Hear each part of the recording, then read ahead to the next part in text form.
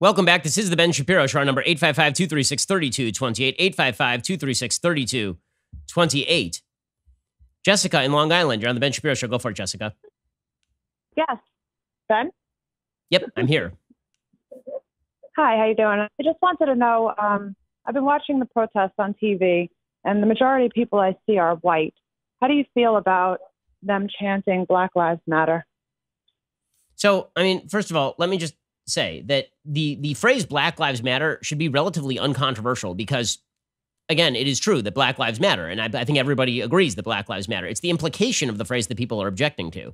The implication being that there are a bunch of people who think they don't, right? The idea, you generally don't chant uncontroversial things, right? People don't go out in the streets and chant, the sky is blue, right? People don't go out on the streets and chant, we love children, right? Like you don't chant uncontroversial things. So when you chant Black Lives Matters, the implication is that there are a bunch of people who don't believe that Black Lives Matters. And that's what people are objecting to. That's why people will say all lives matter, not because they are saying that Black lives matter less, but because they're saying, right, we agree that Black lives matter just as every other life matters. So, I think that the implication of the Black Lives Matter movement, which is more than just the slogan, the slogan itself, fine. But again, the implication is that Black people are under existential threat in the United States, and there's a vast group of people in the United States who don't care if Black people are under existential threat. That whole implication is what people object to. If it were just, an obvious truism that Black lives matter, I don't think it would even be controversial that people are chanting it. The bigger problem I'm seeing with a lot of the white protesters is the attempt to expiate racial guilt by people who have never done anything wrong. So you're seeing videos, for example, there's a video going around of this group of people in Bethesda, Maryland, giant group of mostly elderly white people, it looks like, who are kneeling on the ground with their hands up and taking a vow to spread the gospel of anti-racism among their colleagues. And this is just absurd. Did they do anything racist? Have they been pro-racist? The implication, so much of the media is built on the implication that if you are not doing this performative thing today, then this is because you don't care about Black lives. So if you won't say Black Lives Matter today because you were busy, or because you think it's perfectly obvious that Black lives matter, and I don't tend to say perfectly obvious things as a matter of course, then that means that you don't think Black lives matter. So if I don't spend my day saying rape is bad, that must mean I think rape is good. I mean, it's an absurd contention, but what the sort of performative woke virtue signaling from white people who are taking on sins that were not theirs so as to take the sins on among a broader group of people who are not them. Meaning when you see a performative white woke liberal doing I'm taking on the sins of my ancestors, what they're really saying is, I am not taking on the sins of my ancestors. All the other white people who don't agree with me are taking on the sins of the ancestors, right? That's what they actually mean. And that's what's objectionable, I think. Right. Okay. Thank you. I appreciate the answer. You bet. So, all righty. Elon, you're on the Ben Shapiro Show. Go for it, Elon. Hi, Ben. I'm a legal gun owner in Canada, and on May 1st, our government instituted a firearms ban on a dozen different firearms and about 1,500 variants or so, following a shooting that took place here in Nova Scotia.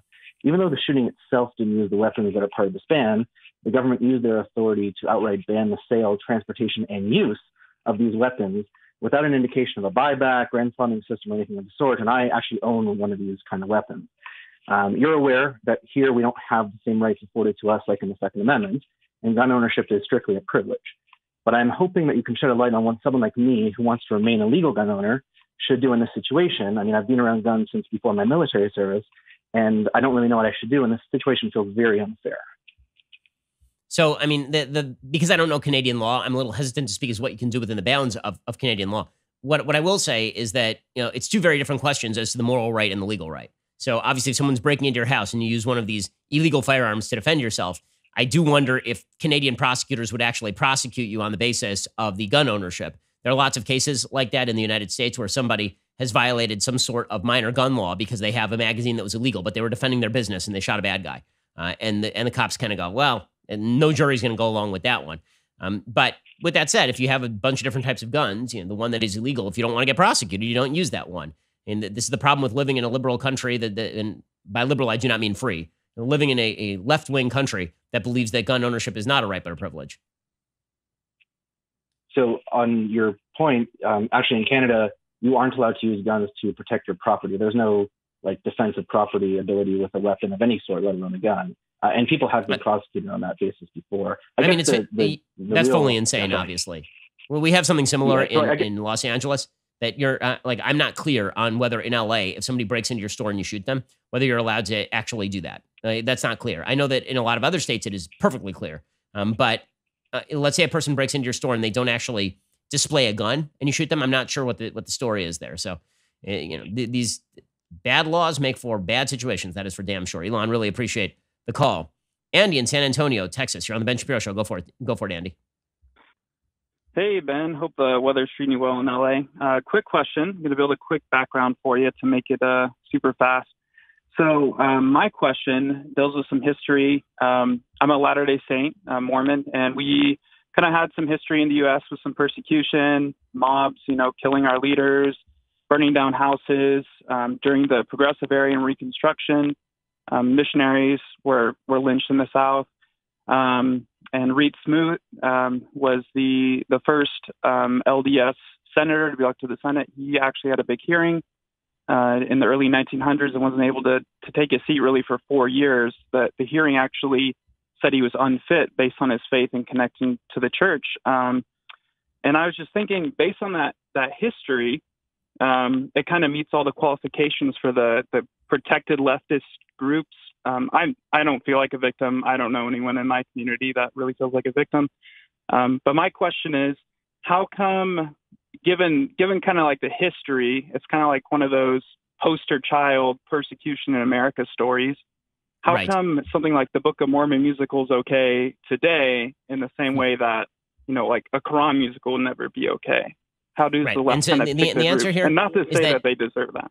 No, that's right. I mean, the answer is that for the left, being a part of a victim group does not mean part of a group that has been historically victimized. It means part of a group that is experiencing outcomes that are not equal to the outcomes of other groups, right? That's what it means. It doesn't mean that your group has been historically victimized. It doesn't mean that your group has gone through, your ancestors went through something tough. It doesn't have any relation to history. It has solely and completely to do with whether your group is considered economically or societally underperforming in some way versus the broader average, right? That's literally what it is. So Mormons are disproportionately high income. Mormons are disproportionately well educated. Mormons typically live in two-parent households, and therefore they're not a victim group, right? It doesn't matter that the history of Mormonism is replete with a fair bit of victimization, right? That doesn't matter at all. In the same way, Jews are not a victim group in the United States. It does not matter that Jews are actually the number one target of hate crimes in the United States by all available statistics and with a bullet by like a huge margin. That doesn't matter. Jews are disproportionately well educated. Jews are disproportionately high income. Jews are disproportionately part of solid family structures, and therefore Jews are not a victim group. Asians in America are no longer part of a victim group. Does not matter that Chinese American workers were brought here and basically treated as slave labor at the end of the 19th century and in the early 20th century. Does not matter that Japanese Americans were interned by the hundreds of thousands during World War II. You are not a part of a victim group because Asian Americans are disproportionately high income. Asian Americans are disproportionately well educated. So to be part of a victim group means that you don't have to show a history of you actually being victimized, right? That is I would say necessary, but not sufficient. You have to show that you are currently not experiencing the same outcomes as other groups, that your outcome is not good. And therefore, because your outcome is not good, we can implicate America's history of racism, sexism, and bigotry, which is why you never see the left talking about America is historically racist, sexist, bigoted, homophobic with regard to groups that are disproportionately doing well, because that would give the lie to the idea that America is cracking down on the basis of group identity, right? It's one of the reasons why people object on the left to saying, well, Asians have done really well. Latinos have an enormous amount of income mobility. They're actually picking up on whites in terms of income mobility. They never say that Asians have actually outperformed whites in terms of both income mobility as well as wealth ownership and educational performance. Because that would suggest that maybe freedom exists in the United States. Instead, because the implication is that all inequality is inequity, they have to first identify they don't have to identify the inequity. They have to identify the inequality. It's not that all inequity is inequality. It's that all inequality is inequity. So first you identify an area where a group is not equal in outcome with another group, and then you just implicate inequity. Then you say this is because of unfairness. You don't actually have to identify the unfairness. You just have to identify the unequal outcome. That's the reason why Mormons are not considered a minority group, a victimized minority group in the United States, Andy. Cool. Well, thanks a ton. Have a good one. Appreciate the call. Ryan in Buffalo, you're on the Ben Shapiro Show. Go for it, Ryan. Hi, Ben, big fan. I've seen you post a lot about demonstrators escalating the George Floyd protests, almost as if to blend the rioters and the peaceful protesters together. But in my personal experience, from what I've seen, live streams and being there, many instances of police escalating situations, an elderly man pushed down. I'm sure you've seen a lot of footage. My question is, shouldn't the trained professionals be held at a higher standard than the angry teenagers?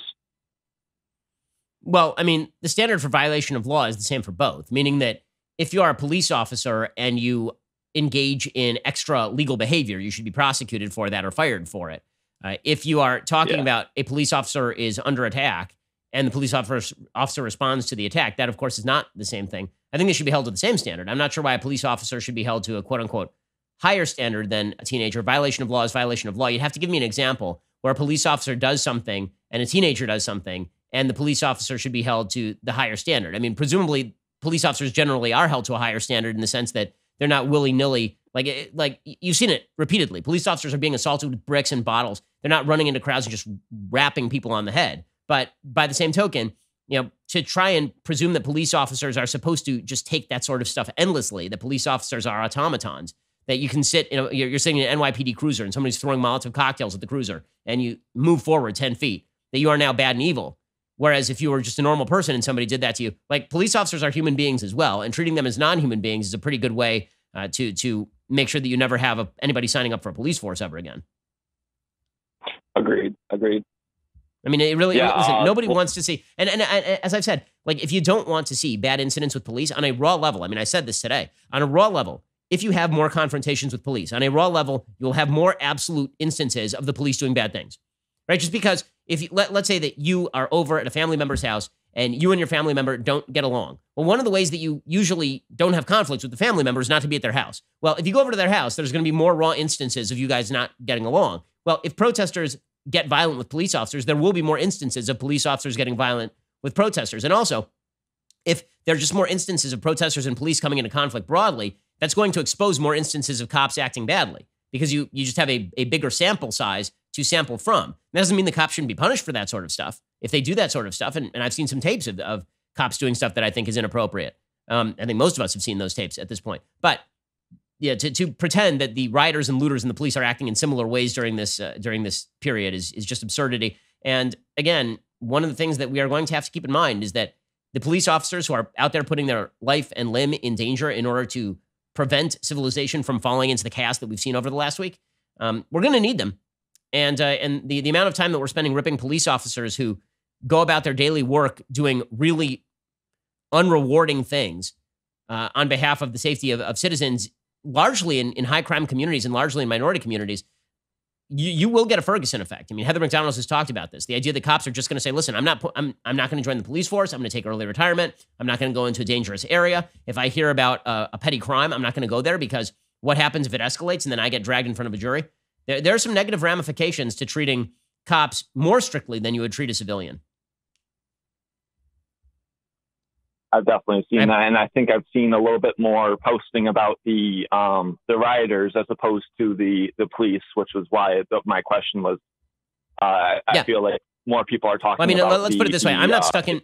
I get it, but I'm not stuck in my house, and you're not stuck in your house today because of the cops. The reason that you can normally go out of your house is because of the cops. Like the reason you're stuck in your house today or last night, wherever you are, if you were curfewed, was because there are people who are running around and committing acts of violence and looting and arson. That would be the big problem right now, not the police officers trying to stop all of that. And that is not to deny the presence of police brutality or individual cases of police racism. Appreciate the call. We're going to take more of your calls at 855-236-3228. That is 855-236-3228. You're listening to The Ben Shapiro Show.